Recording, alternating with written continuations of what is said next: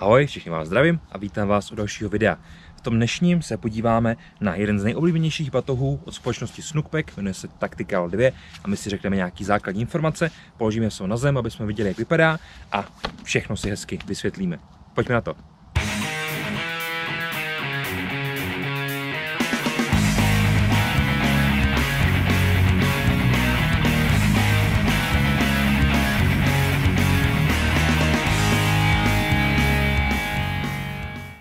Jak jsem říkal, Tactical 2 od společnosti Snugpak. Velice oblíbený spacák, komfort máme kolem nuly, extrém potom na -5 stupních. Na tom je vidět, že se ten spacák skvěle hodí na jarní dny, podzimní dny, můžete ho využít víceméně i v létě, když se do toho dokážete oblíknout a samozřejmě potom i v nějakých zimních podmínkách, což nám umožňuje jak ten vnější vnitřní materiál, tak vlastně i ta izolace jako taková. K tomu se samozřejmě dostaneme, nejdřív si řekneme nějaký základní data. Takhle v tomhle složeném stavu má spacák 18×17 cm. Možná to tak nevypadá, nicméně, když to opravdu dobře stáhnete v tom kompresním obalu, který je samozřejmě součástí toho spacáku, tak opravdu dokážete dostat z toho až takovýhle pěkný číslo. Když ten spacák rozbalíte, tak má na délku 220 cm, u ramenou má 80 cm a u nohou má 42 cm. Víte co, pojďme si ho rovnou vyndat. Jako vnější materiál zde byl zvolený Paratex Steel Plate. Je to opravdu velice pevný materiál, který se může zdát na první pohled nebo na první dotek, na první omak, se může zdát, že je takový jemný, nicméně mi věřte, že je opravdu velice odolný, skvělý vůči vodě, skvělý vůči jakýmukoliv profouknutí a zároveň taky pro dření a podobným impaktům, který vlastně můžete na tom spacáku vyvinout. Tady se ho úplně nerozložíme na tom stole, nicméně necháme si ho v tom stavu. Spacák má dvoucestný YKK zip na pravé straně, samozřejmě otevíraný jak zvnější, tak i zevnitř.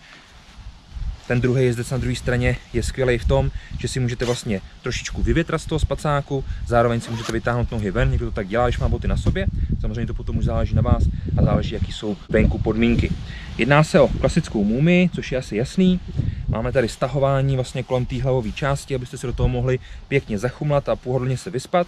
Snugpak zde standardně zvolil svoje dutý vlákna, které se jmenují Softy, jsou opravdu velice kvalitní, krásně hřejou, i když jsou mokrý, zároveň to rychle vyschne a ten spacák zkrátka s tou kombinací funguje skvěle.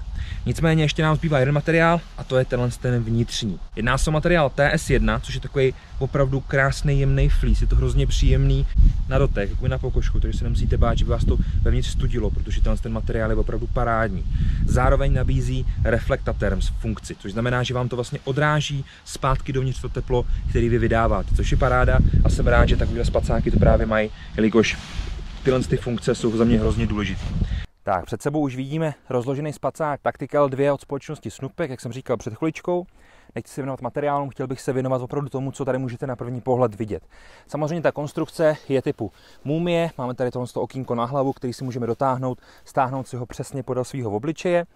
Ten spacák je velice lehký, má takovou lehkou konstrukci, velice příjemný, zapíná se tady na pravé straně, máme tady oboustranný dvoucestný YKK zip, který navíc má na vnitřní straně takovou malou nylonovou ochranu.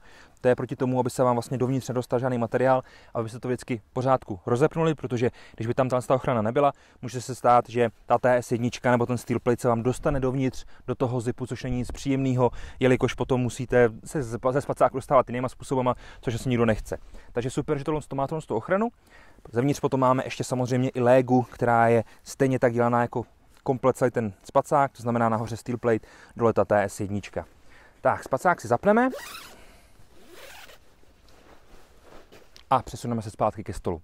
No, ten malý spacák, ta Tactical 2, což je opravdu takový velice komfortní a velice kompaktní spacák, jsem měl zbalený opravdu během chviličky, jenom ho přeložíte, zrolujete, ztratíte ho zpátky od toho kompresního obalu, stáhnete a zase máte kompaktní rozměry, jak jsem vám říkal už na začátku. Co tedy o spacáku víme? Je to jeden z nejoblíbenějších spacáků od společnosti Snugpak, udrží vás v teple, udrží vás v suchu, udrží vás v pohodě, zkrátka ten spánek je hrozně potřeba a díky tomuhle spacáku si ho můžete dopřát. Komfort má na nule, extrém potom v -5 stupních, samozřejmě skvěle použitý materiály, ideálně rozložený ty rozměry a skvělý kompaktní rozměr, když to máte takhle a chcete si to vzít s sebou do batohu nebo si ho někam přidělat. Pokud se vám spacák líbil, podívejte se dolů do popisku tohohle videa, nechám vám tam na něj odkaz, kde se můžete podívat samozřejmě i na další spacáky, které máme od společnosti Snugpak, je jich mnoho a jsou všechny opravdu skvělý.